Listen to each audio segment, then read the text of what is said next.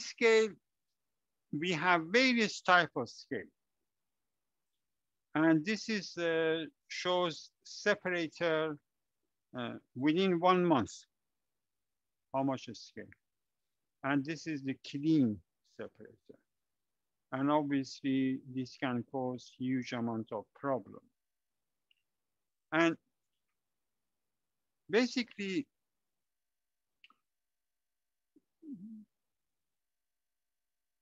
oil field scale is when the solid form in the reservoir, bottom hole, and we want to investigate various type of scale, and then find treatment for them. That's our objective. So it is, we call wax as-14 as organic scale, organic solid. But a scale is inorganic. Yeah. So here, if you mix Ba with SO4, then you form barium sulfate. Barium sulfate is, solubility of barium sulfate is very low. Therefore, it can form a scale at the reservoir or anywhere it is mixed. Now, you need to identify which each element is causing and what is the cause of a scale. And I will discuss these causes of scale. There are basically 3 mechanisms that can result in scale. One is carbonate scale. This is carbonate scale. Now, rain, we have some CO2 in the atmosphere. Rain will dissolve that CO2 and form carbonic acid. And on the surface of the earth, we have carbonate rock. So this acid will dissolve that rock.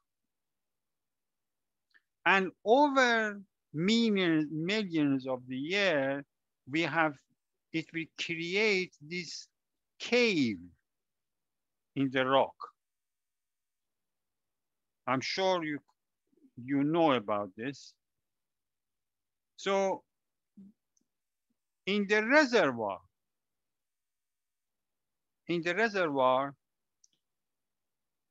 we have some carbonate reservoir, which have been formed in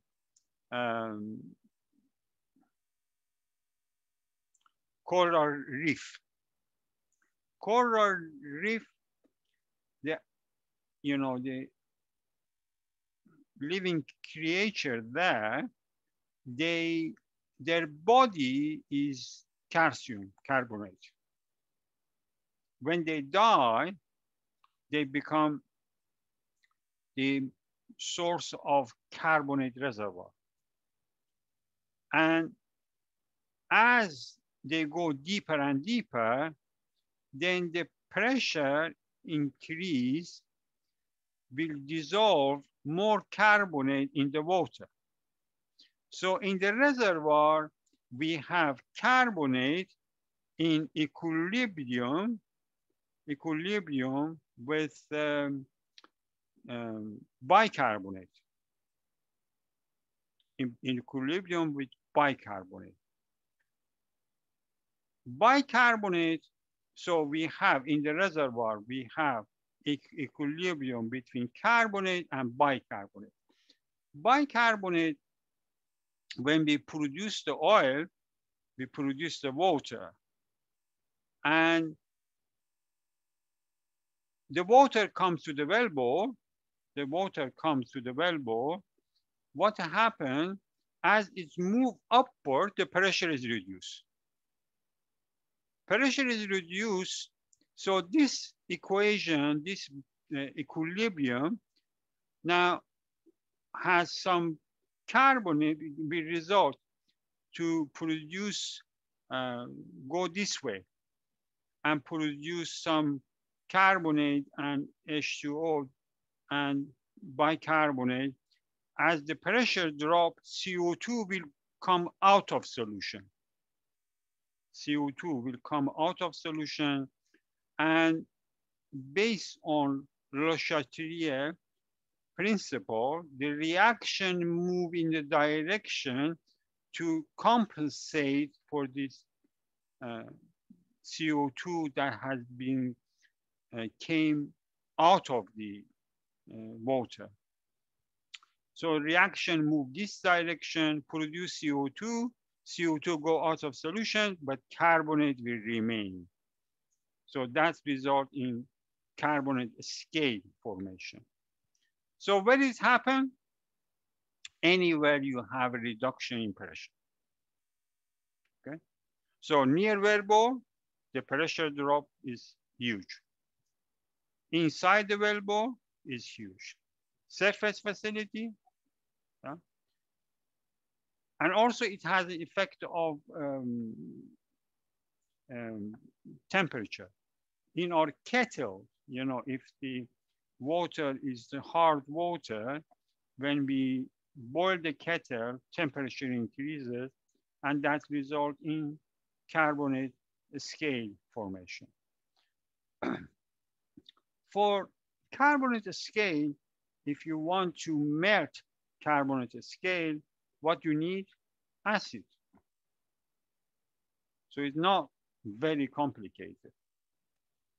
We need to use a mild acid to remove them. That's one source of scale. This is called carbonate scale. The other source of scale is incompatibility of two fluids.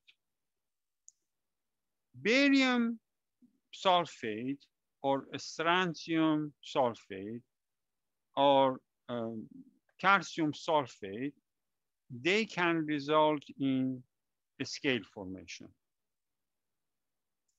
Barium, the reason it can result in a scale formation, because we have sulfate ion in the seawater. Sulfate ion, we have seawater. Barium, strontium, and calcium are in the formation water. Yeah. They are in the formation water. And when we, but the amount of this ion in the formation water is very little, around 200 ppm. So when we are injecting seawater to the reservoir, at injection well, some scale will form by using the positive ions. And then all the positive ions have been scaled, then the sulfate move forward.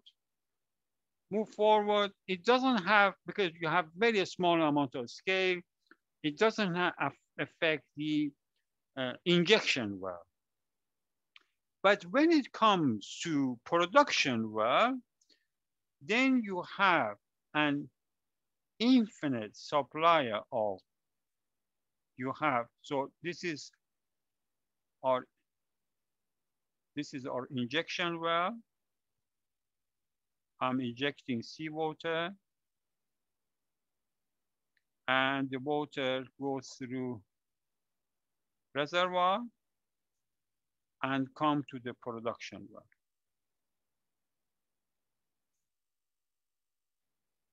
Production well also is producing formation water. So formation water has barium, strontium, yeah, and other salt. This seawater has SO4 -2. This is barium +2, strontium +2. Here you see that there is infinite supply of ions. Therefore, near wellbore, it forms a lot of scale because they are mixing. Inside the wellbore, they are mixing. Yeah, and this is a difficult problem, and um, it will not is removed by acid injection, and it is difficult to. So we need to use inhibitor. And what they do, they say a squeeze treatment. Have you heard of a squeeze treatment?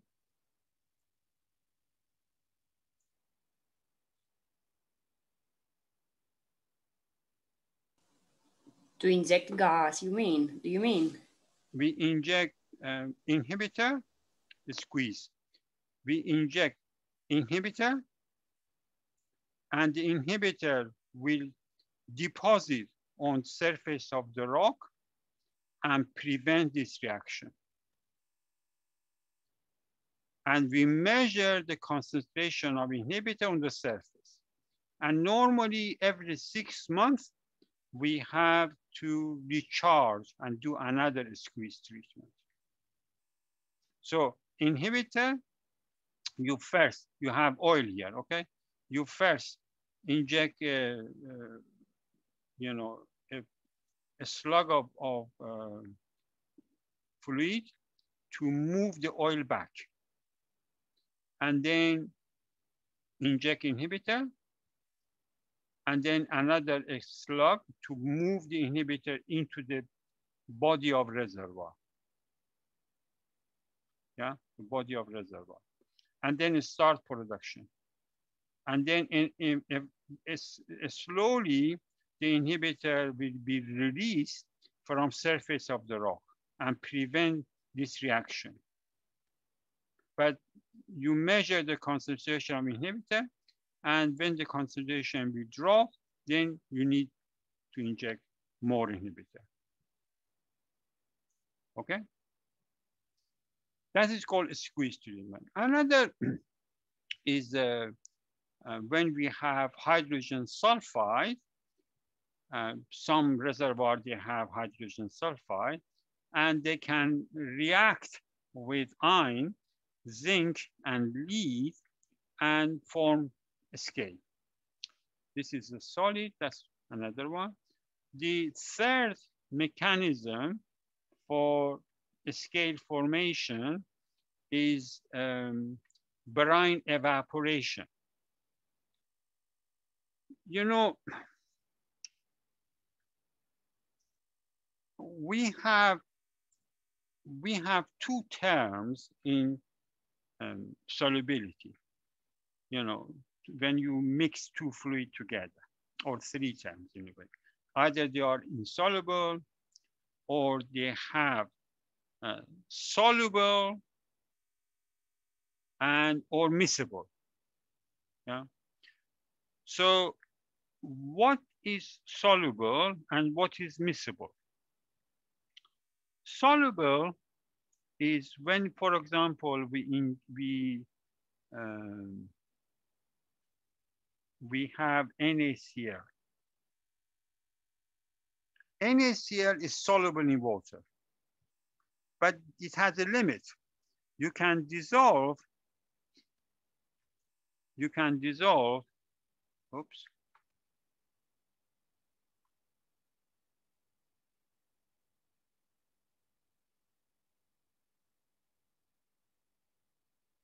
You can dissolve up to 26% NaCl NaCl in water, depending on temperature. Higher temperature, you can dissolve more. This is called solubility.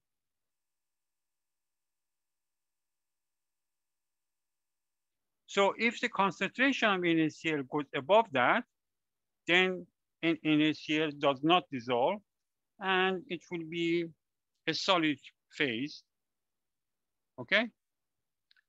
Now, this is solubility. The other one is miscibility. Miscibility, alcohol and water are miscible. Glycol and water are miscible. What does it mean? Means that you can have cover between 0% to 100%. That is miscible. Okay? That is called miscibility. If you mix 10% alcohol, 90% is single phase. If you have 20% alcohol, 80% water, miscible. 50-50, miscible. If you have 60% alcohol, 40% water, it's still miscible. That's called miscibility. So solubility and miscibility. Now, if there is competition, this is competition between water molecule, between salt and water molecules, and the competition between salt and chemical inhibitor, which is, for example, NaCl is produced by produced water, and you add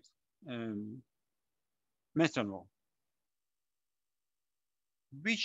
and both methanol and NaCl are, their target is to get water molecule to become soluble, okay? Which one will win? Methanol. Because methanol is miscible, NaCl is soluble. So if you inject methanol to formation water, you might have salt. The other process, this is in production. Some people, they have inject methanol, although their water has a lot of salt. And they solve hydrate problem, but they introduce salt problem. Okay. Now,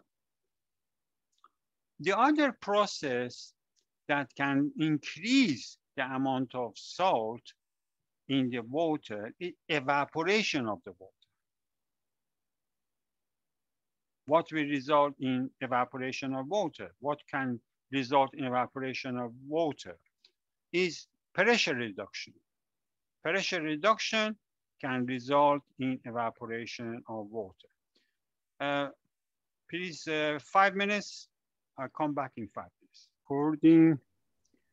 Okay, so these are the main causes for a scale problem. So, but can be devastating. You can see that reducing the diameter of a pipe.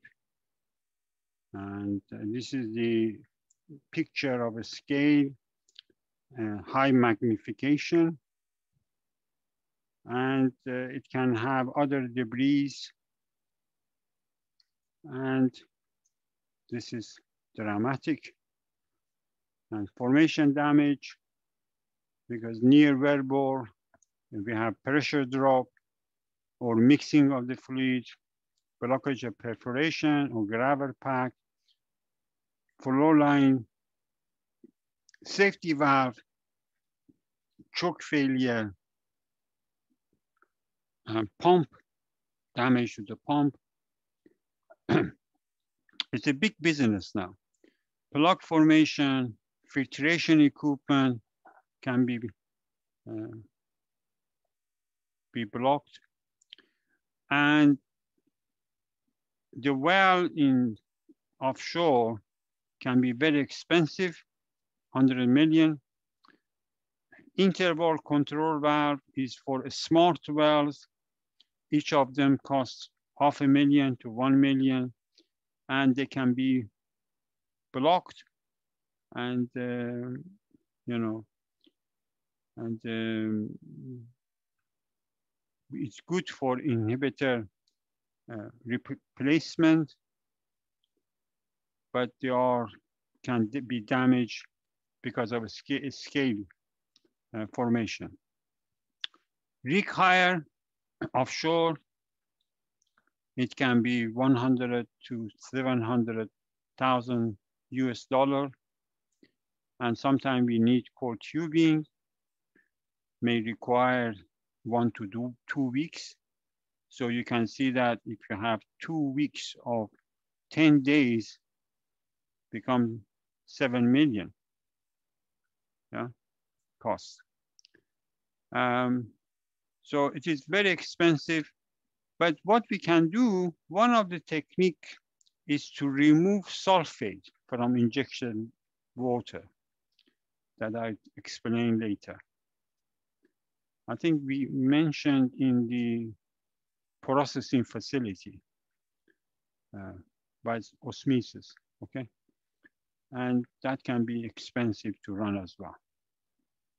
In production well, near wellbore, they cause problem in production well, near wellbore area and surface facility.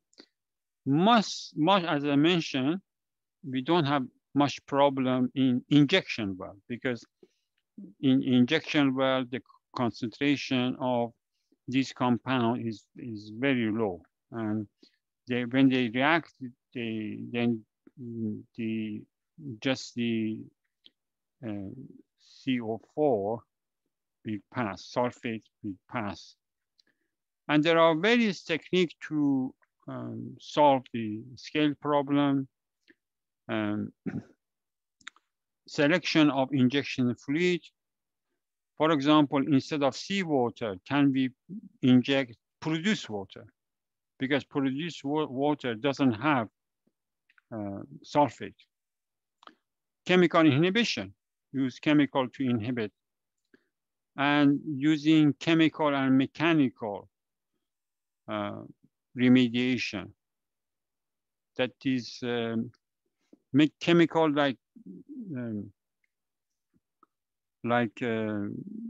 using inhibitor, mechanical explosion, gauge cutter and things like that. We can, sound waves, we can remove a scale problem. Another option is flow conformance. That is to prevent water approaching production well, okay? So prevent water. There are certain gels that we can inject and block the water source. But here, this figure is very interesting figure. I suggest you have a look at this figure. A project has, a well has different life cycle. Here is the beginning of the project. And then here is the plateau production. And then here's the decline, and this is decommission. And the cost of the amount of water with time increases. Initially, it's formation water. When you have formation water, your problem would be carbonate scale. Then you have seawater. Seawater, the water can be incompatible. And then you have barium sulfate, strontium sulfate is more severe problem. So here, explain what type of problem you can have during various stage of the production. So some of the option, as I said, the desulfated seawater injection, produced water injection, squeeze treatment, inhibitor injection, downhole or with injection water, and dissolver injection. That is for solving if there is a blockage solving that problem. And there are some other techniques here. Milling, like drilling, jetting, high pressure water or the solid, oscillation, yeah, explosive, acoustic waves, and tractile mills, brushes and that can remove the scale from inside. Okay, any question on conventional scale? So the third type of scale was the halide solubility. NaCl, KCl, CaCl2, they are called halide. The reason they call halide because they form a scale with halogen. Halogen from periodic table, they have 7 electrons in the outer layer. So Cl has the same, Na, Br is the same, other component in periodic table on 7 column is called halide. Fluorine is the same. So they called halide, but majority of this halide that cause problem for us in NaCl, CaCl2, KCl. And they can form a scale by water evaporation. Yeah, when the fluid comes from high pressure to low pressure, pressure drop, water will evaporate. Then temperature change. Reduction in temperature reduces solubility. Pressure change. Yeah, pressure change can result in solubility limit. And solubility change when we add another, for example, alcohol to the system, that will change the solubility of NaCl. They can block the formation, wellbore, tubing, and can damage surface facilities. So halide and halide control, it happens in low pressure or high temperature reservoir. Because low pressure, the solubility of water is a function of pressure, temperature, salinity, and composition of the gas. So the higher the pressure, more water goes to the gas phase. Sorry, the other way around. The higher the temperature, more water goes to the gas phase. The lower the pressure, more water goes to the gas phase. Salinity reduces the amount of water that can go to the gas phase because it reduces the activity of water. And other components compared to methane, they can increase the amount of water going to the gas phase. For example, component like H2S can increase the amount of water going to the gas phase. So when this water is going to gas phase, will increase the concentration of this halide, and they can result in halide formation that can block the system. The turbine, especially for gas compression, they can have problem with halide deposition. Now, you know that in many countries, we use gas storage. And gas storage, when we have high supply, and we cannot use all the supply, we can use some gas during the high supply and save it for time that we don't have enough gas in the system. For example, if you are importing, using gas for a city, heat requirement, then during the summer, you need less gas. During winter, you need more gas. So how you are going to cope with this variation in the amount of gas you require? One option is that to design the pipeline and facility based on maximum gas requirement. So you want to transfer gas from, for example, from, I don't know, from Russia. I don't know where you get your gas supply. Then you need a bigger pipeline. Another option is that during you design your pipeline on the average gas requirement. So a smaller pipeline. And then during summertime that you need less gas, store the gas in salt cavern, yeah, and deplete the reservoir.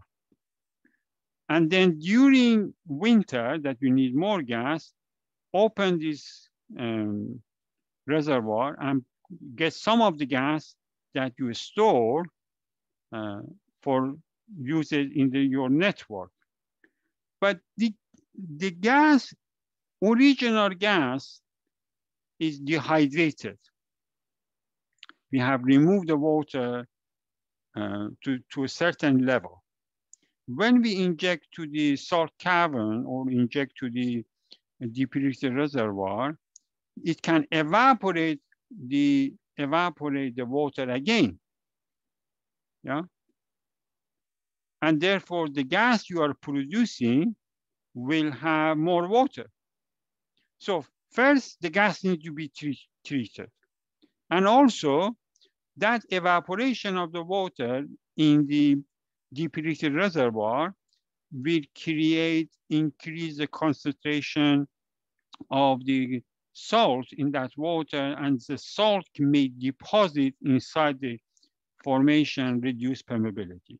So this is a problem that countries like Germany, that they have gas storage, they have that problem. You see that this is the case I mentioned to you, and here in the tubing, that they are producing salty water, but at the same time they are injecting the methanol, and therefore salt is coming out of solution. Okay, and this is we have to be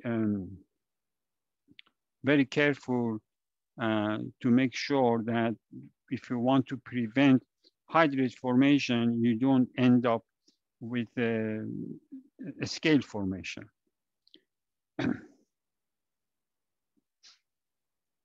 Okay, they can form in the production tubing. The mechanism is that the produced water are cold and depressurized, and then that can result in evaporation, because the pressure reduction, evaporation of water from produced water, and then we result in increasing concentration of salt, and result in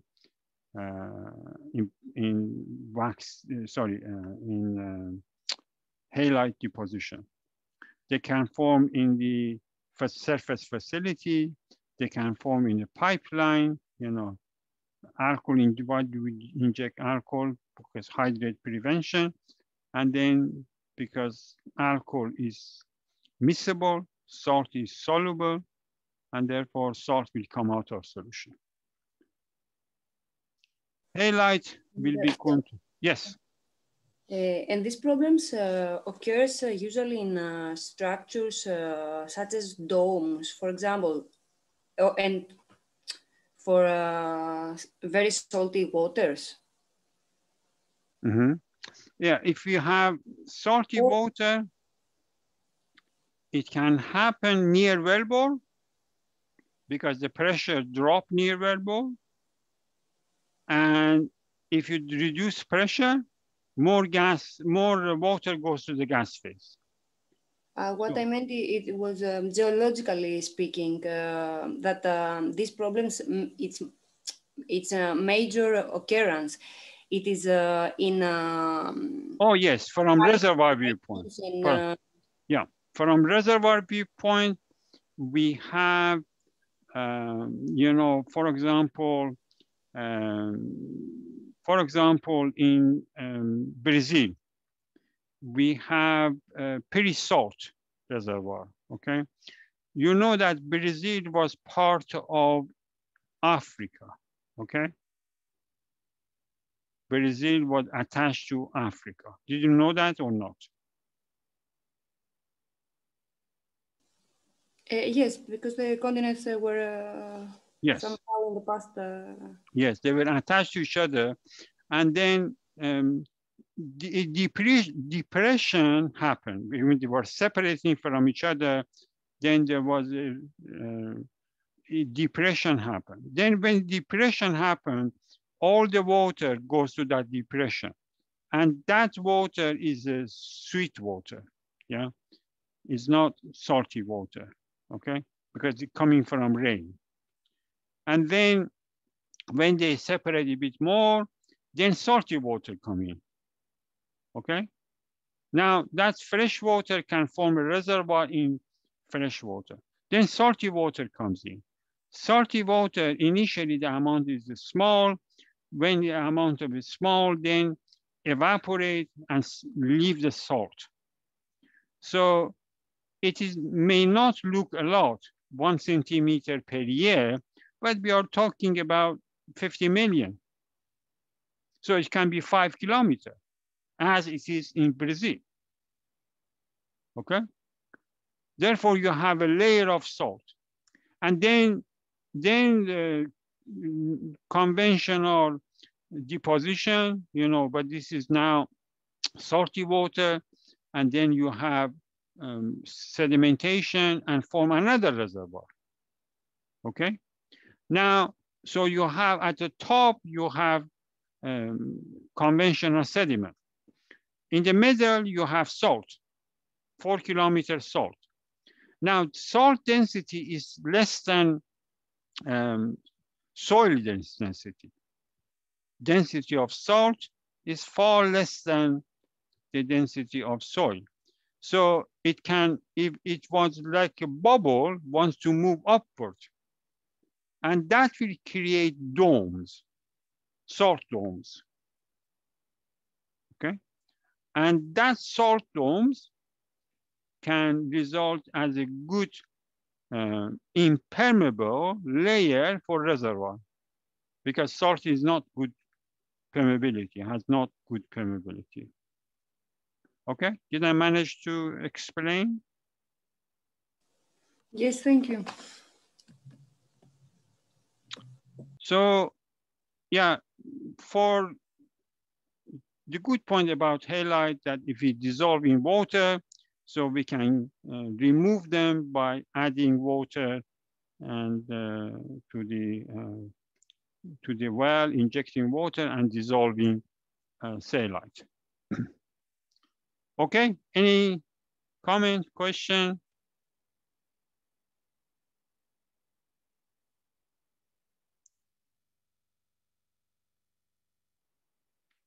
Okay. Do you need a rest or you are okay?